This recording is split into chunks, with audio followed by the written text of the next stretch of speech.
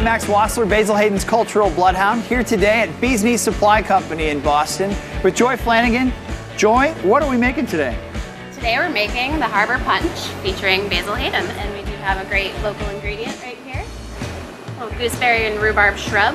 Shrub was a colonial method of preserving the fruits of the summer. So they're soaking all of the fruit in some red wine vinegar and then adding some sugar to that. So as a cocktail ingredient, it's great because it provides some acid as well as some sweet. So we'll start with the shrub, a quarter part. Big bowl of flavors. Not too much.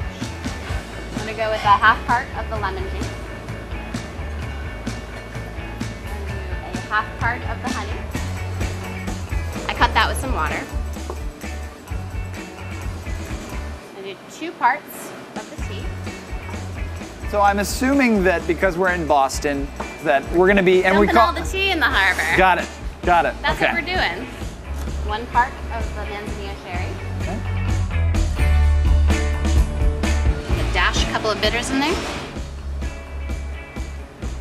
And of course, the star of the show, the Basil Hayden. Now tell me what it is about Basil Hayden's that works so well in the Harbor Punch. Well, it has a really nice spice note to it, and a little bit of that will balance out the citrusy tang that we got going on in here. Take away.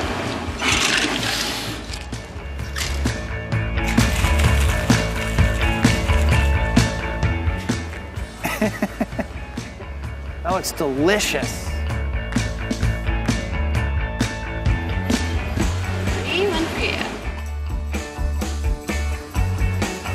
And we have the Harbor Punch. Great. Shall we? Cheers. Cheers.